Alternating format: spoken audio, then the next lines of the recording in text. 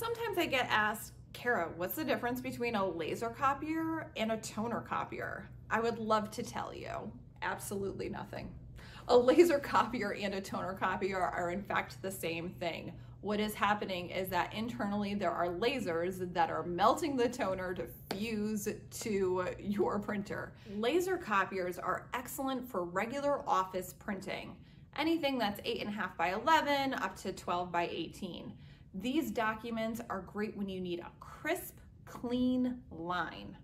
It's for high quality print. It's for office quality print.